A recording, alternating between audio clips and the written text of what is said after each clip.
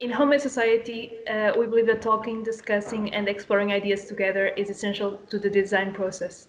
Our goal is to create a platform with a new vision of micro and macro trends within this design industry, generating added value to the design lover community. Design Talks includes then interviews with leading architects, interior designers, and showrooms to discover and discuss about what's trending and the whole creative process of any project. I am Susana Ramos, and I'm honored to have today as our guest of Home Society Design Talks, Carlo Donati of Carlo Donati Studio. And with an extensive curriculum and experience in several countries, he is regarded as a renowned expert not only in Italy but also worldwide. Ciao, Carlo. Thank you so much for being here. Ciao, great to see you. Great to see you, and thank you. It's a pleasure to have you here on Design Talks. Starting with the interview, after you have indeed an so rich curriculum and experience, and after working as an architect consultant for Gianni Versace, you have decided to create your own firm, Carlo Donati Studio, working as well for other brands like Aldo Coppola, Liberty of London, Linea Pugh, and Colorfax and Fowler. Could you tell us a bit more about your story as a designer and evolution of your company so far? Yeah. Well, before going to live in New York and working for Gianni Versace as a consultant, I've been working for a couple of important firms in architecture in Milan. Actually, Studio Belgioioso and Studio Gregotti are a very important firm for architecture history in Italy. Then I moved to the States and I started working for Gianni Versace. I was taking care in New York of his townhouse in nearby the Central Park and the flagship store in Fifth Avenue. I have to say that even if his style was pretty much different from ours, it was a great experience because he was a kind of a genius.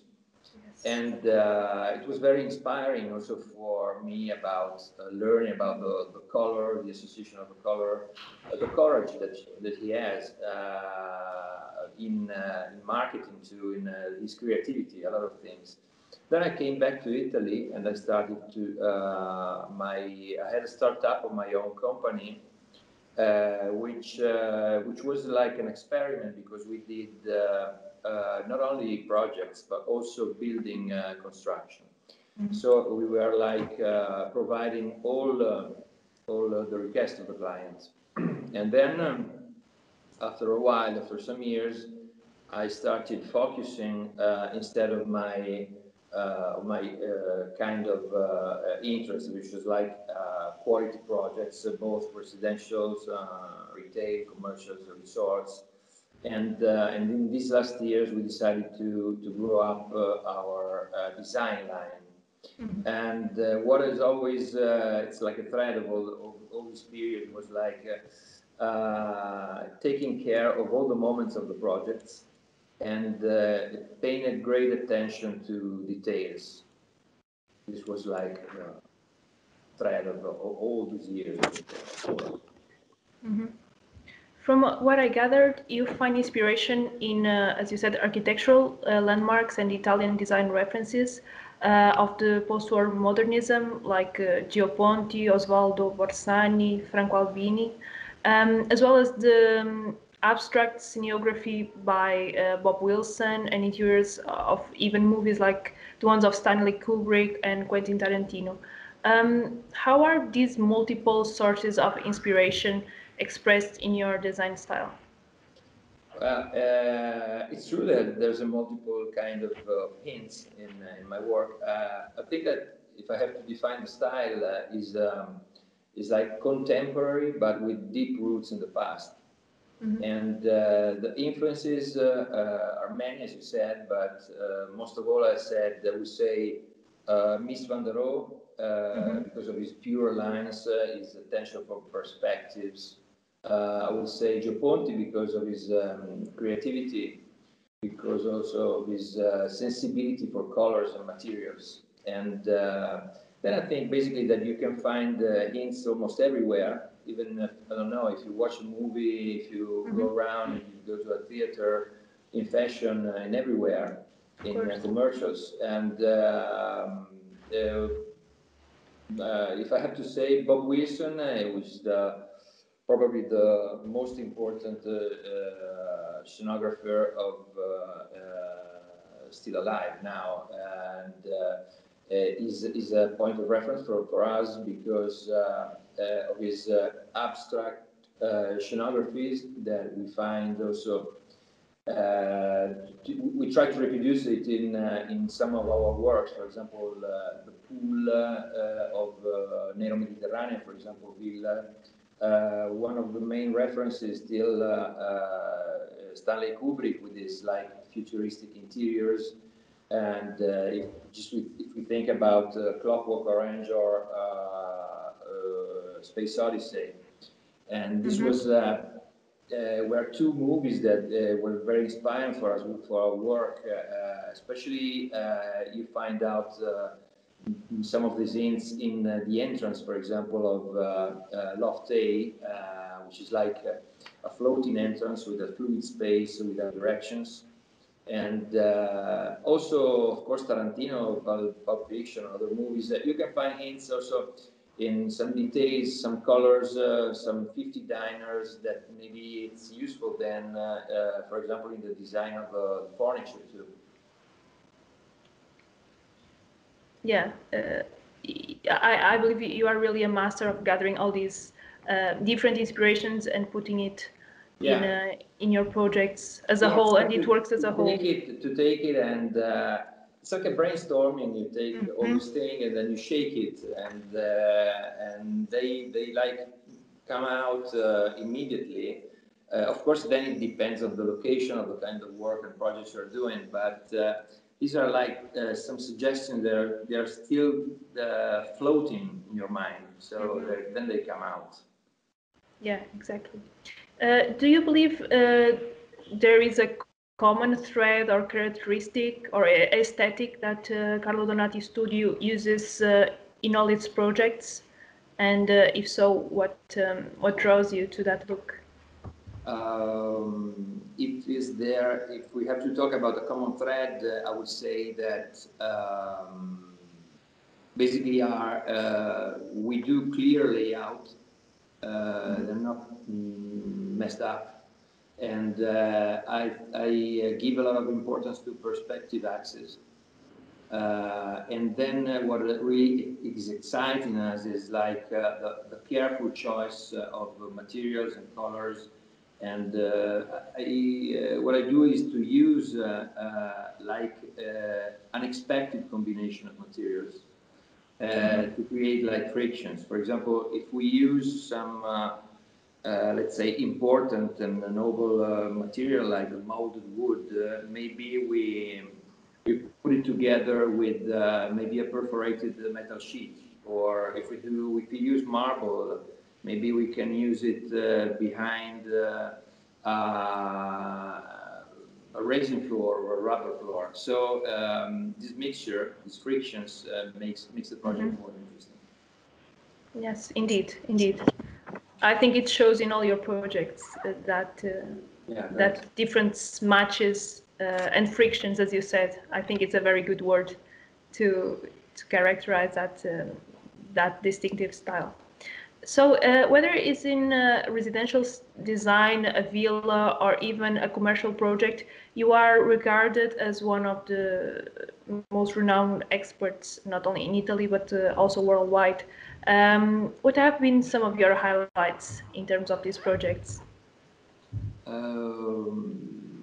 If you have to say, the main thing is that we are interested in sobriety.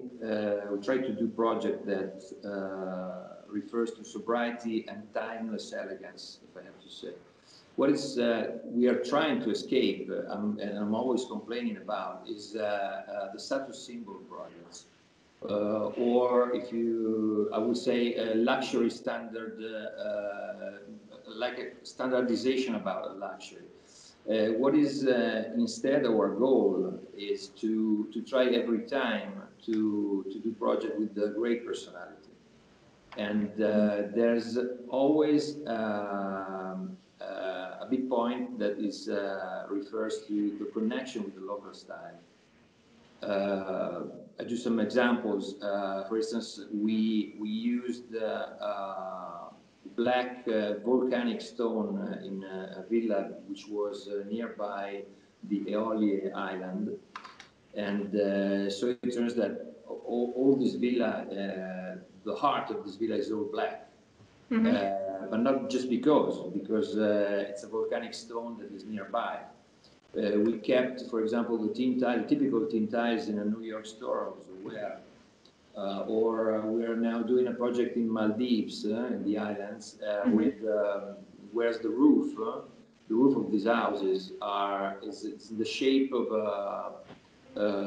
a sail, and it's made of palm thatch, and so on. Maybe, for example, we did a house in St. Moritz in the mountain where the floor and the wall coverings were made of serpentino stone, which is a green stone. It was typical for the cow drinking things. And so there's always a reference looking at the place. And the main point is trying to do always like a project with personality and with some hints of the local style. Of course, and that's wonderful because it totally adapts to all the ambience and all the environment of that that place. Otherwise, you do always the same project everywhere. And this is a thing that I notice, and it is what we try to not to do, because otherwise you enter a shop in Dubai, you enter a house in New York, you go to visit a museum in Hong Kong, and they're all the same, completely the same. So exactly. I believe that we have to work on personality, we have to work on some local things. Of course. I believe that in each of these different kinds of projects, they have their own challenges as well as advantages. Do you have any preferences, if residential or commercial? And if you could only do one type of project until the end of your career, which one would you choose? I tell you immediately, because we do, let's say, half residential and half commercial. And doing villas, huge villas with a good amount of money, high budget and stuff, it's really satisfactory works, because it's like a representation of a personal life. But it's a complicated thing. It takes a long time, maybe lasts years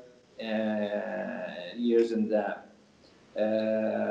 of course, it's satisfactory at the end, but it's a long way. Then, in retail projects, in commercial projects, we have a different kind of approach, because you need to be fast. Shops need to be open fastly, so it's easier. Answering to your question, if I have to choose just one kind of project to do it for the rest of my life, you know what? I would choose hotel and resorts, because then you can do, you can express your taste, but for many different clients, without having just one owner who you have to relate it with. Yes, and you can take also your time to develop the project. Yeah, you have to take your time. You can take your time. It's not, but then it's different, because you don't have one single owner talking to you and discussing the project, but a lot of people that will enjoy the project. Exactly. Your studio is responsible for the artistic direction of the Slow Air fashion brand, and it is now developing the new retail concept and design of several stores and showrooms, not only in Italy but worldwide. From what I understood, this aims to be much more than another store. where you can simply buy some goods. It's much more about the experience of going there and the contact with the products and all the surrounding atmosphere. Is that correct? Yeah, it's completely true. We are in charge of the projects and of the artistic direction of this Italian brand. It's called Slowware. We did about 40 stores all around the world, from Tokyo to New York, London, Beirut, and Hong Kong, and so on. And we're not doing only the project, but we're taking care also of the graphic, the music. We do the selection of the books, for example. And as you said, more than a store, it's like, let's say, a philosophy of life, because it means going to Slowware store means to get in, to enjoy the time, to take your time, to breathe the atmosphere, to listen to good music, to have a glass of wine, possibly Italian wine, of course, and eventually at the end, maybe you buy some clothes. This is a philosophy that changes actually the attitude to fast fashion. Yeah. So you have to basically take your time, and the idea is to live an experience of Italian life.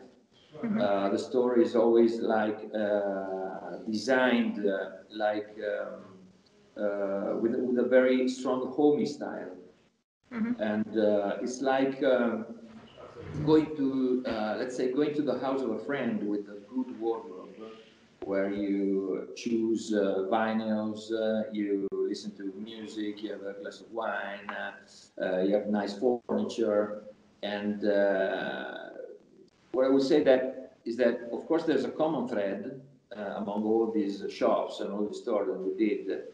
But as we said before, there's always an attention, a particular attention that we give to the local aspect. So we can talk about 70. If I had to give you a receipt, it's like 70% brand identity and 30% local specific stuff. Okay.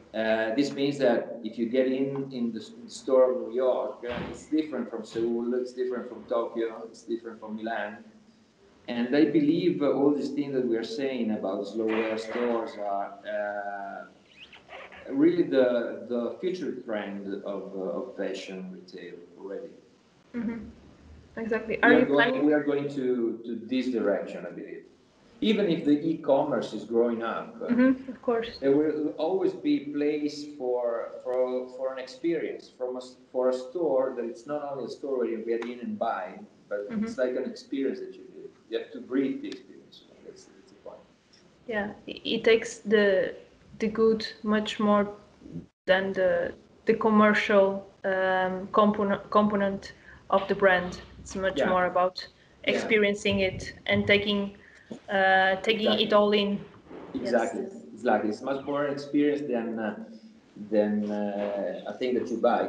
Okay, you go home and then you buy it by mail, but before you learn and you breathe an experience. What are the main design requests of your current clients? Do you notice a difference in client tastes over these past few years? If I have to say, I would say there's less need for self-representation, doing mostly houses and residential projects. There's a less need for self-representation and status symbol, and more we're talking about wellness. They're asking, clients are asking for wellness to feel good, to reflect their personality. So I believe this is an important step in doing the project, because this is the right direction we have to follow, to feel good and to be ourselves, not to copy, paste, or to represent a status symbol. Exactly. It's much more personalized to the client's tastes. Yes. Yeah, much more, yeah.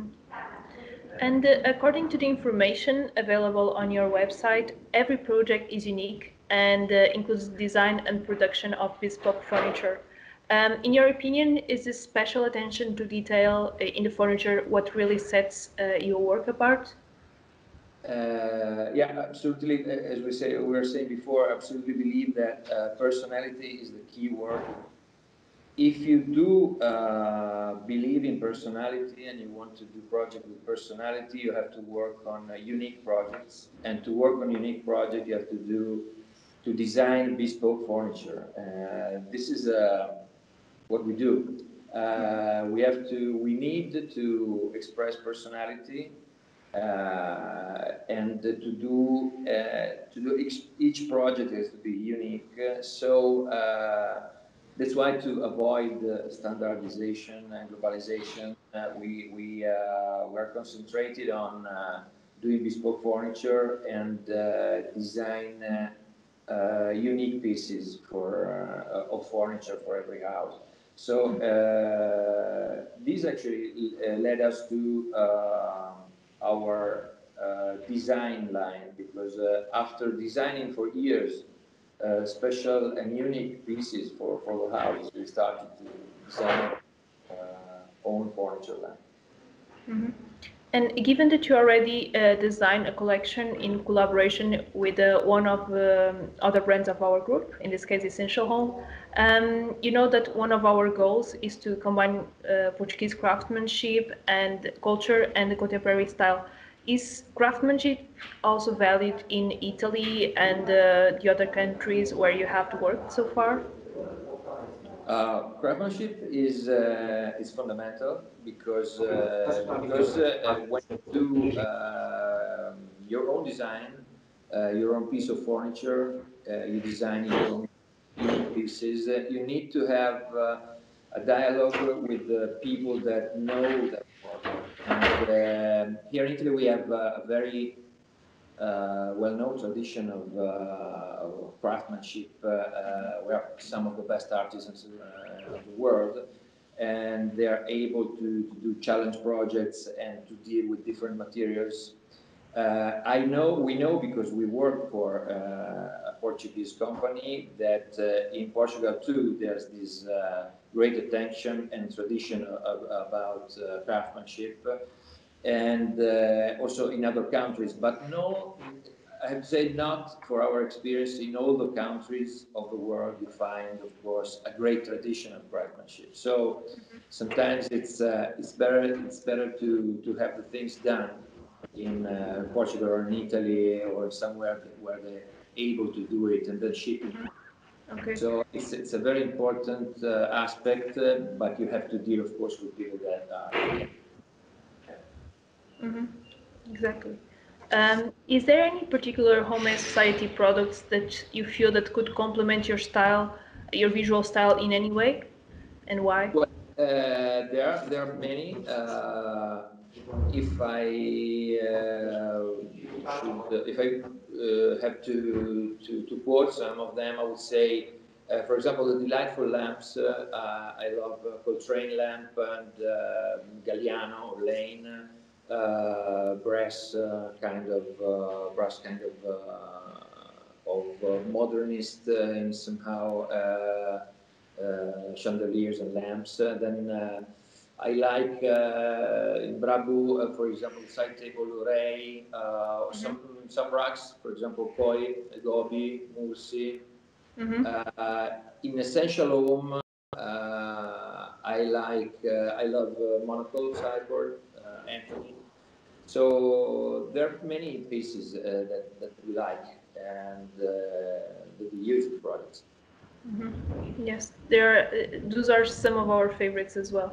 Do you have a favorite current trend that has been around the interior design world that you really like? I think that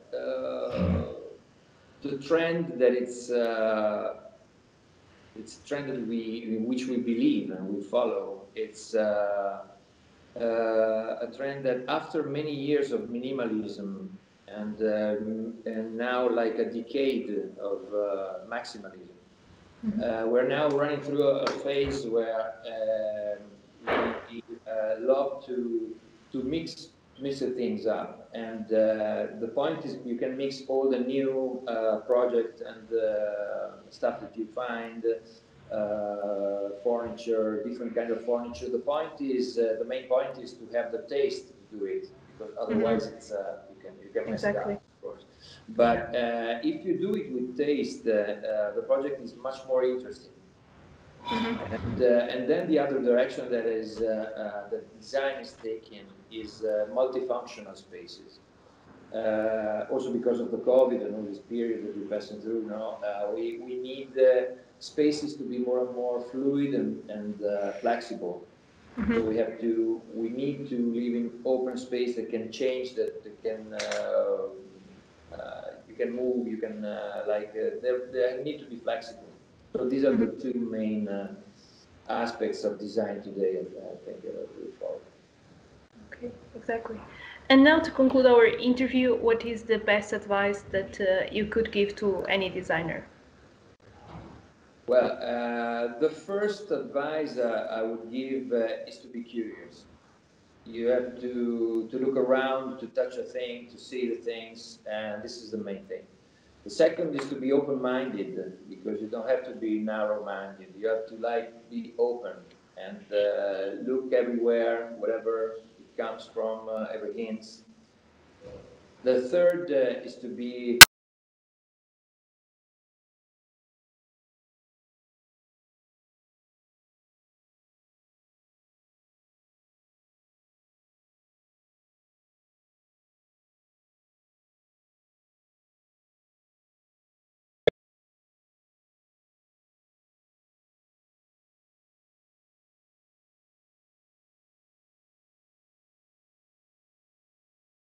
pleasure.